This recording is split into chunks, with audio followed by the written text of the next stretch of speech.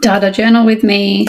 I've been camping with my girlfriends for a few days, so my mood was great. Social cup was overflowing. Health, I always have trouble giving this one a 5 because you've always got like a niggly knee or something. As you get older, go with a 4. I was healthy. Productive.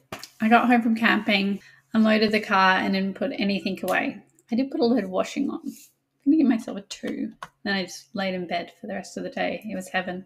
Exercise. We went for a bushwalk yesterday morning and packed the car, walked between camps to say farewell. So I'm going to give that one a 4. Food. What did I do for food? So I just filled it out for yesterday. I had a sausage sandwich for breakfast. It's a campfire. A kebab for lunch on the way back, which was pretty healthy. It just had lettuce, tomato and chicken in it. And butter chicken with some sneaky Ben & Jerry's for dessert. So not great. I'm going to give it a 3. And self-care, I did my nighttime routine, but not my morning, so I'll give it a 3. So overall, we get a 4 for mental health habits. Did I work on my goals? Definitely not, unless they were my bed. Eat at home. Nope, didn't do that. Saw the ocean. I did do that. Did I do some chores? No, we're going to say no. And vitamins? No. So we get a 1. Let's have a look.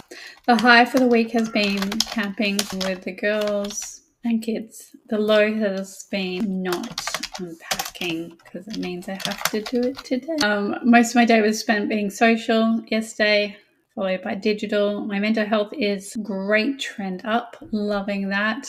Habit falling. And our Wordle, we've got 3 3s this week, so pretty happy with that. That gives me a 5 out of 10 for my day.